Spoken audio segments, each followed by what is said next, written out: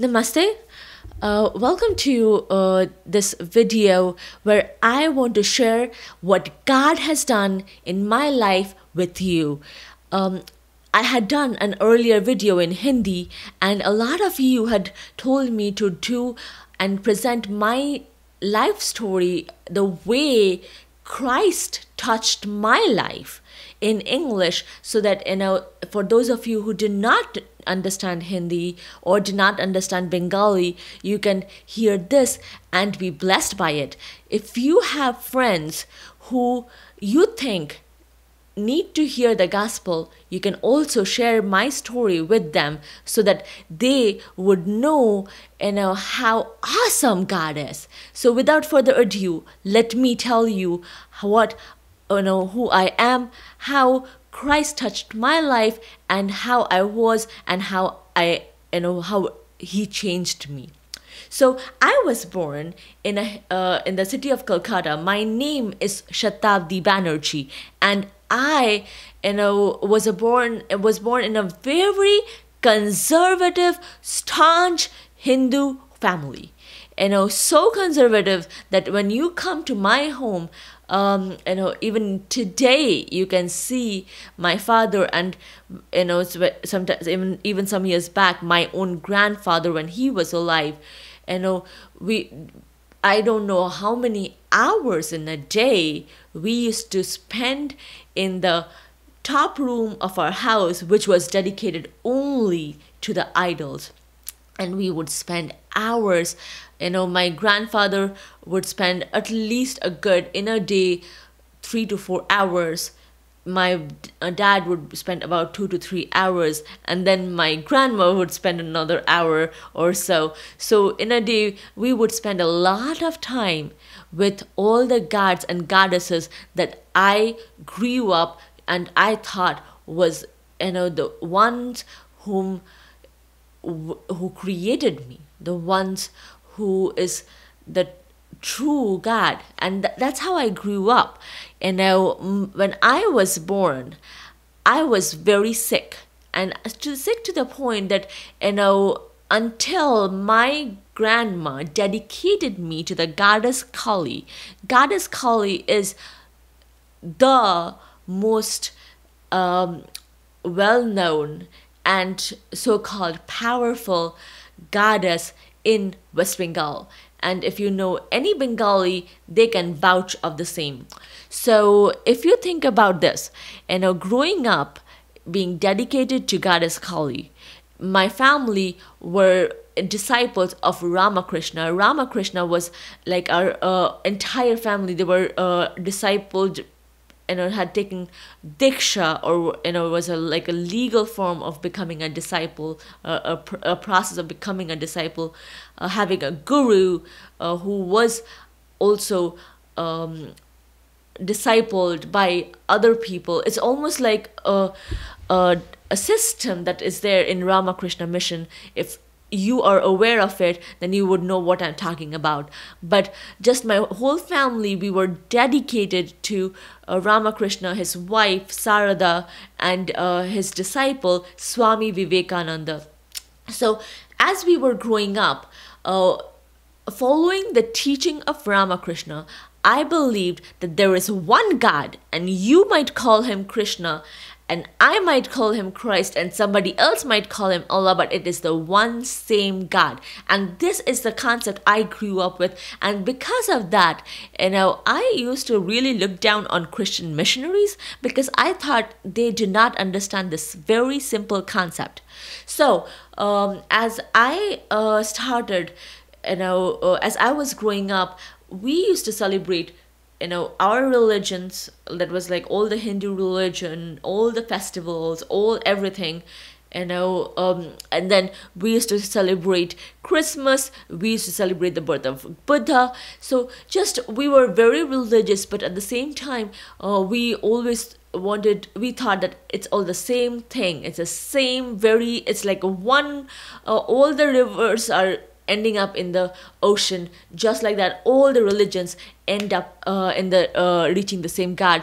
And so we used to celebrate all kinds of festivals, and every Christmas my mom or my dad would give me presents in the name of Santa Claus, and we would sing carols, we would do cut cake for Jesus. And I remembered this because from very young age, we respected Christ, did not want to do anything to do with Christianity, but we were very devoted to our gods and goddesses. And coming from a Hindu Brahmin home, Brahmin, if you know, is the highest caste in Hinduism. The Levites, the priests, if you want to use the terms in the Bible, like such kind of people, we were the religious leaders. And we would have grand festivals. In fact, I was the one who was always pushing them to have the biggest festivals in our home as possible. Make food for the idols, decorate the idols, invite all our relatives and friends, and we would just worship the idols. And just we were so dedicated. I was so dedicated, and I just had one goal, that I wanted to please the gods so that I could, meet them, I could be with them, I could be close and intimate with them. So just I was walking and going, my life was in that way. I thought, yes, I thought, growing up, and my birthday was on the birthday of Ramakrishna.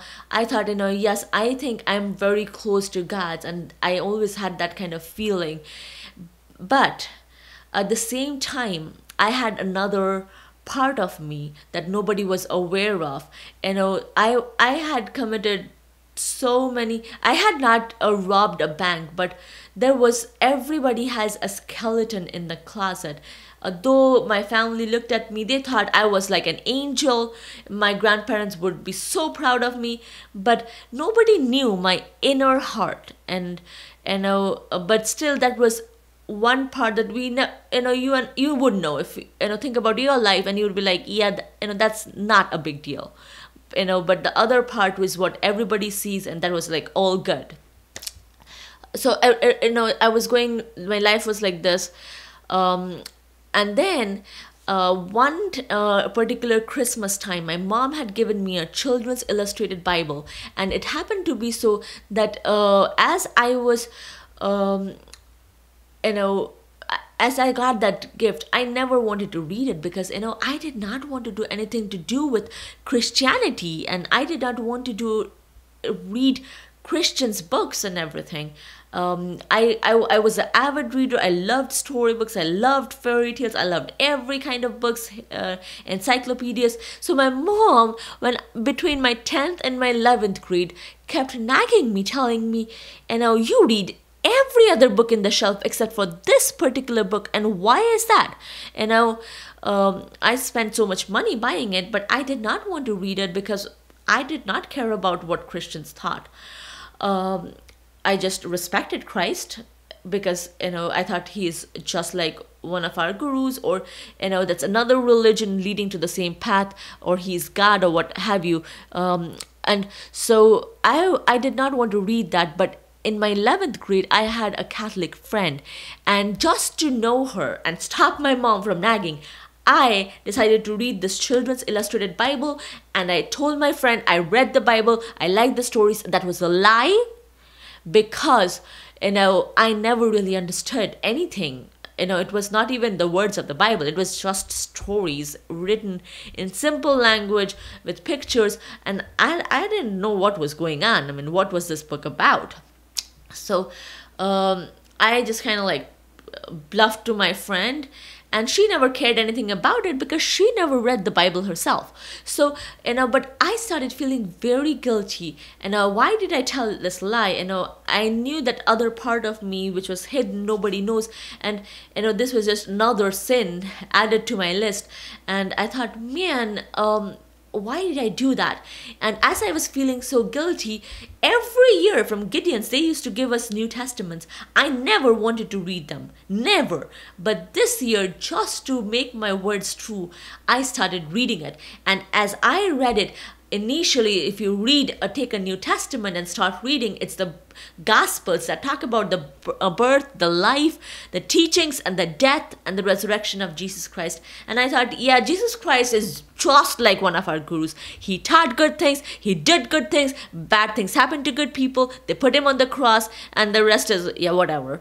And I thought, yeah, like our Guru Ramakrishna, he was heavily influenced by the method of Christ's teaching and some of his teachings as well. And so was Swami Vivekananda. He always respected Christ, So I thought, yeah, like this is like more original, and this is what influenced my family guru and, Swami Vivekananda, whom everybody respected and I respected and I adored. And so this is definitely a better quality teaching, but nevertheless, it's the same thing. So I just went through the Gospels and I went through the book of Acts. I did not understand what was going on. But then, as you come, and the next book is, after that, is the book of Romans. And my dear friends, if you read the book of Romans, I'm telling you this, if you read it with an open heart, you will see God talking to you. The first chapter in the book of Romans talks about all the sins. Let me read out to you one particular verse from this. It says, the book of Romans, the epistle that is a letter to Romans, and chapter 1 and verse 8. And it says that, for the wrath of God is revealed from heaven against all ungodliness. And it goes down in verse 19. It says, because that which may be known of God is manifested to them. For God had showed them into their heart. For the invisible things of him from the creation of the world were clearly seen. So you see, my friend, it talks about an invisible God. And I thought, yes, that's exactly what Aryans, when, my forefathers, the Aryans, when they came, they never had idols. And that's what we remember every time there was this Durga Puja time, in the 1 week before Durga Puja, it's called Mahalaya. And in that time, we always remember this fact, how it's all started with nature worship, no idols. But then my forefathers, who were the first rishis, they made idols. And I thought, this is so true, because it says, the invisible things, what we did, his glory, his power, these were all evident in the nature. But in verse 21, it says, because, that when they knew God, they did not glorified him not as God. So, they thought, in verse 22, they thought themselves to be wise. If you remember, as Brahmins, that's what we consider ourselves, as wise. And so at verse 22, it says, professing themselves to be wise, they became fools. So when they changed the invisible attributes of God and made idols, and that's what it says in verse 21, I thought that's very true. They thought they were wise, but they actually changed the invisible attributes and made it visible. So that's completely not wise. That's completely foolish, because God is invisible. So I thought about so many things, that even as philosophically we as Hindus believe, and I thought, man, this is so true. And it talks about all the sins. If you read verses, 7, 28, 29, 30, 31, 32. If you read these verses, it has all the sins you can ever imagine, and all that you can see today around you and around me in our society. It tells all of that. And I thought, the society that I belong to has gone away from God. And then I came to chapter 2, and it spoke about how, the religious people, that's my own people. We, be it Brahmins, be it Bengalis, we have gone away from God, and it's like one blind leading the other into destruction. Because my forefathers made all these laws, and some of these laws, and I thought to myself, who gave me the right to say somebody who's a Shudra or an untouchable or a Dalit, they are anything worse than I. They have 2 eyes and 2 ears and 1 nose, just like I do, and 1 brain. And B.R. Ambedkar, think about him. He was the first president, and who gives me right to say that he's anything lower? It was my own forefathers who made those rules, and if that is what I am thinking as the perfect religion, there's something wrong, because my forefathers made those rules for our benefit, not everybody's benefit. So I thought the caste I was so proud to belong has gone away from God. And then chapter 3, it talks about how from head to toe I have sinned, and I remembered all the dark part of me. That's like the skeleton in the closet, that you have and I have, and that nobody knows except for you and me in our deepest part of our hearts. And it was like, we have sinned so much, and even though people look outside and they think we are so amazing and we are so good, but inside, our conscience tells that we are not so perfect. And it says, how we all have gone away from God, and nobody is perfect, and nobody seeks after God. And I thought, I'm doing all these religious activities, but Bible and God says, I have gone away. And I thought, if God is holy and he is the judge, how is it he is taking all the flowers I'm giving, all the money I'm giving, and all the food I'm giving, and he's all happy with that? And if he is just, how can he just gloss over, how can he just look over all of my sins and accept whatever I'm giving him? If he is judge, he cannot accept me and my sacrifices and my offerings. But if he is simply accepting it, then he is not a just judge. And if he is not a just judge, he is not holy God. And I was like, if God is holy, he cannot accept me. And then I just kept reading, and then I came to Romans chapter 5 and verse 7 and verse 8, and that is where God changed me. That is where God touched my heart. That is where God opened my heart, because the verse says, for scarcely for a righteous man one will die, perhaps for a godly man one may even dare to die, but God demonstrated his own love towards us in that while we were still sinners, Christ died for us.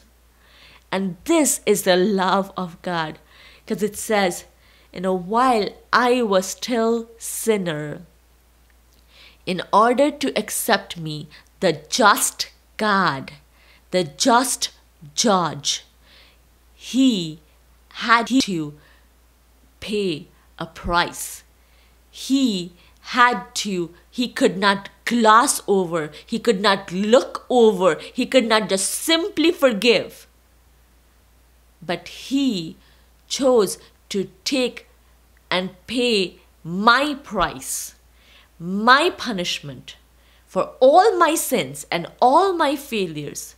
He took it on himself and died on the cross. And I just remembered, all the sufferings that I had read in the Gospels, the way, Christ was, I thought because I had thought bad things, they put the crown of thorn in his head. I had said bad things, they spat on him, they plucked his beard. I had told lies, he got the beating for that. I had done bad things. I had stolen, even though it's not a big thing, but still a sin is a sin. And I had stolen even as a young child. And Christ's hands were pierced. I had gone away from God and his legs were pierced. God took on humanity and he took your place and my place. And I thought at that point, all my sins, he took on himself and he paid the punishment for me. He suffered my consequence, and head to toe he replaced me. And I'm like, man, that is love. Because only love will sacrifice himself. Only because of love can one sacrifice himself. No other reason can one sacrifice himself. Only if somebody is deeply in love will one sacrifice himself. And I thought, of all the gods and goddesses I worshipped, the sloka that I remembered at that point was the main sloka of Gita. यदा यदा इद्धर्मस्य ग्लानि भवति भारत अद्भुत्यानम अधर्मस्य तदात्मानं सृजाम्यहं परित्राण साधूनां विनाशाय दुष्कृतं धर्म संस्थापनार्थाय स्वambhuvami yuge yuge. If Vishnu would come in ages, it would be to destroy the wicked, and I was a wicked man, I was a wicked woman. And even though people looked outside, they did not see that, but God, who sees my heart, knew that I was a sinner. I had sin in my heart. I have a lot of things that people can't look outside and say, but I knew my heart, and God knows my heart, and that is why he took my punishment and he died. And only he, of all the gods and goddesses I worshipped, and of all the gods and goddesses I read about, I told you I love to read, only he broke the power of death and sin and rose again. Not even Krishna, not even Yudhishthir. And now the most righteous man who lived in Hinduism, Yudhishthir, he also had to taste death, and he also had to taste Naraka, that is the hell. So, but it was Christ, God, who took on humanity. He paid my price. He broke the power. The giver of life rose again from death. Death could not hold him back.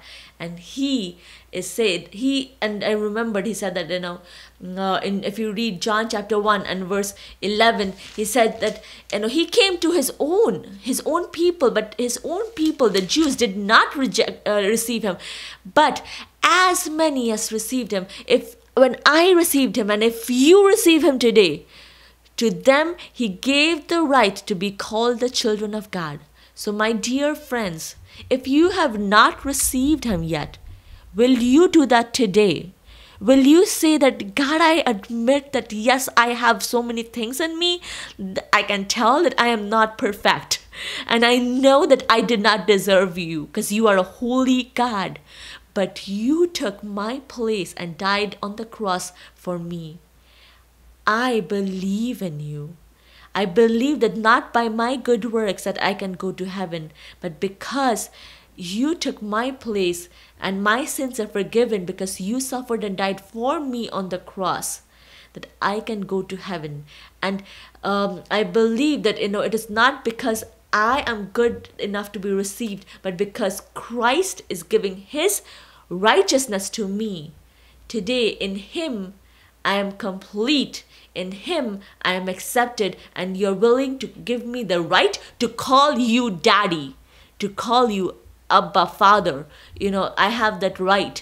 And so thank you for that. Thank you for loving me. So, if you, my friend, from the depth of your heart, have this honest conversation with God, not the picture of Jesus, because we don't know how he looked like, not any picture of any Mary or anybody else.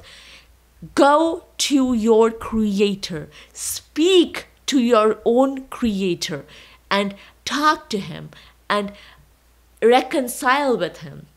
Ask his forgiveness. Ask the Lord Jesus to forgive your sins, because only he died for you, my friend.